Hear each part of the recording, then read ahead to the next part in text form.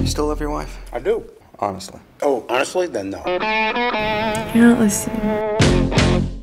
I find pretty much all male-female relations to be fundamentally mysterious. I find they're pretty much predictable. Go fuck yourself. One less thing for you to do. Figures with your lazy ass. Fucking asshole. Bitch! She's checking my text messages, my emails, my phone calls, and... You turn into a fucking speech impediment anytime she's got her finger up your spine. Of what? Of... What do you...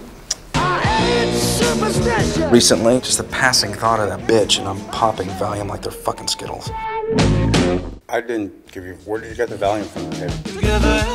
I'm not saying one shouldn't engage in relationships. I'm just saying that they're all pretty much fucked. So it goes. I'll suck your dick for a Vicodin. I'll tell you, Doc, ever since I cleaned up my act, I've been a mess.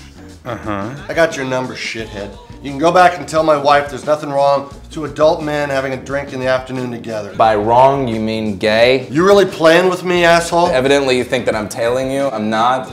He might be tailing you, but I'm not. I'll show you funny. Hey! Now I've learned a few lessons and I've grown quite brave. If God were here, I think that God would say. It's amazing what you can pick up when you look at things this way. When you look at things in stereo. Little things that you'd never notice if you're standing too close to one thing, not close enough to the other. Gonna fight like Robert Mitchum with a gun. You guys stay here? It's early.